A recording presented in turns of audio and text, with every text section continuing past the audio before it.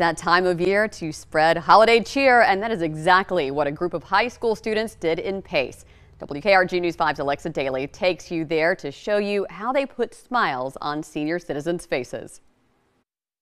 Students from the High Road School in Santa Rosa County took to the Victorian Manor assisted living facility to spread a little holiday cheer. Really nice. Very nice. A big surprise because we weren't expecting it. The staff and special education students handed out gifts and handmade cards to residents collected at a school holiday drive. Our residents love it when they have a guest come, bring them little gifts. It doesn't take much, just a stuffed animal.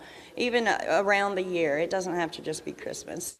The school recognizes that the holiday season can be tough for many, especially for those in retirement or assisted living centers.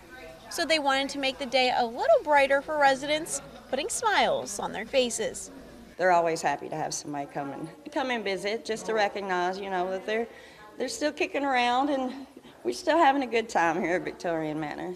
It's a simple gesture of kindness this holiday season. It was really nice to have them in here.